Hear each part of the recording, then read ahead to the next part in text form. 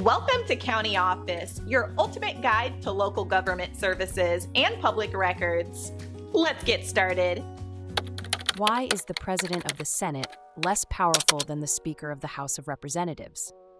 The President of the Senate, who is the Vice President of the United States, has a distinct role that differs significantly from that of the Speaker of the House of Representatives. The Vice President's primary role in the Senate is to preside over the chamber, but they do not actively participate in the legislative process unless there is a tie vote, in which case they can cast the decisive vote. In contrast, the Speaker of the House of Representatives is a highly influential figure. The Speaker is elected by the members of the House and serves as the presiding officer of the chamber.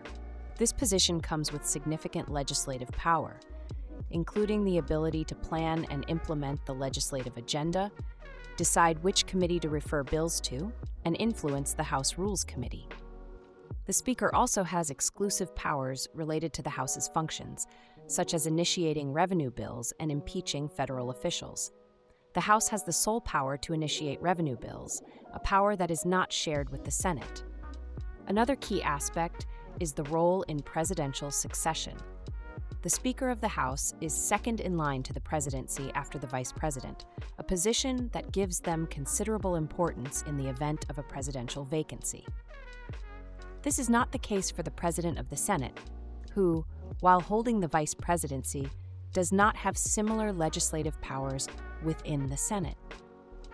The Senate's business is largely managed through negotiation and the leadership of the majority and minority leaders rather than the President of the Senate. These leaders are procedural positions and do not have the constitutional mandate or the direct influence over legislative proceedings that the Speaker of the House enjoys.